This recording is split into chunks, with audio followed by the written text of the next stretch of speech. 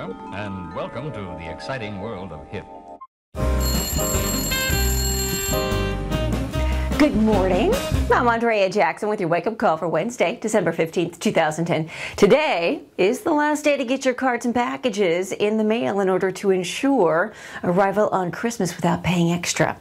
From the big house to a big British manor, the WikiLeaks founder has been bailed out of a London jail. Sweden, not happy. An appeal has been filed. Italian Prime Minister Silvio Berlusconi gets to keep his job thanks to his political peers voting in favor of him staying by a very slim margin despite his bad boy behavior.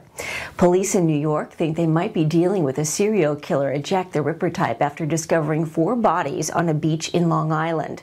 Yahoo is cutting 600 jobs at its Sunnyvale shop. Meanwhile, across the street at Google, all employees are getting a 10% raise.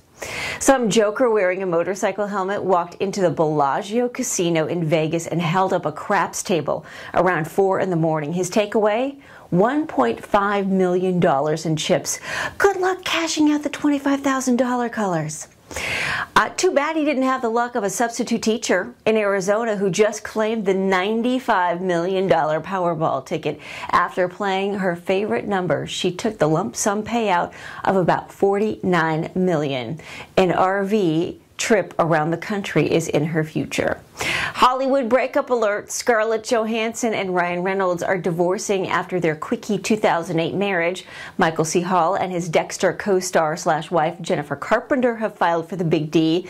And Vanessa Hudgens and Zac Efron are ending their Disney-fied romance after one too many High School Musicals. And this year's most annoying word is a holdover from last year. Whatever.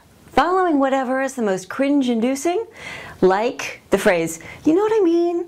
To tell you the truth, and actually, your Los Angeles weather forecast, stormy and cold, highs in the 60s.